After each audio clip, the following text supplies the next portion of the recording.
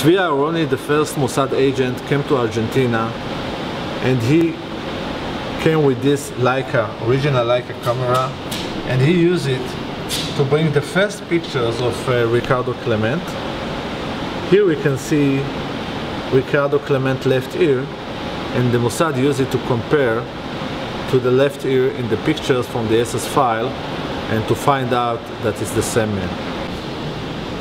This is the very primitive way to compare the pictures from the war and the picture from Argentina, and by comparing the shape of the ear, the Mossad find out that probably it's the same guy. It means that Ricardo Klement is Adolf Eichmann.